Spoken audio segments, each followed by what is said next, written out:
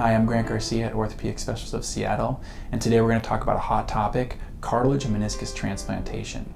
Just like an organ, we could transplant cartilage or meniscus back into someone's knee. In general, it's a complex specialty, and it's a new specialty we call cartilage restoration. In general, for smaller areas of cartilage that's damaged, we can do small cleanup procedures, or we can do a combination of what we call microfracture or microfracture plus, where we add that plus some biocartilage to the lesion itself, and these have had excellent results.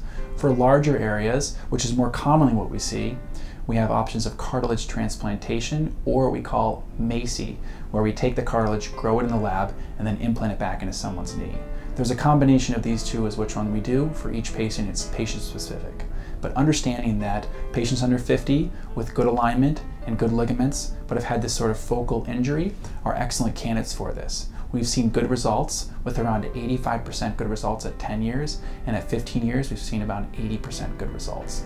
In general, even if those ligaments or the alignment's poor, we can do modifications of the surgery and add that to that cartilage transplant. Now, meniscus transplant's a different animal. Most of the patients have had multiple surgeries before, and usually their meniscus has been removed with recurrent meniscectomies.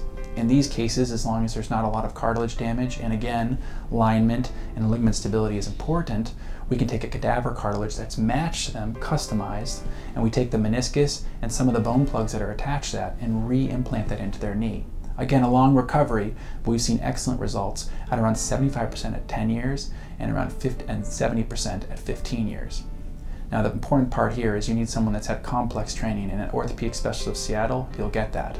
We use this with a combination of biologics, occasional stem cells, etc. But to understand this and understand the importance of this is why I'm putting this video together. If you need any more information, please visit my website at www.grantgarciamd.com or make a consultation there. Thank you.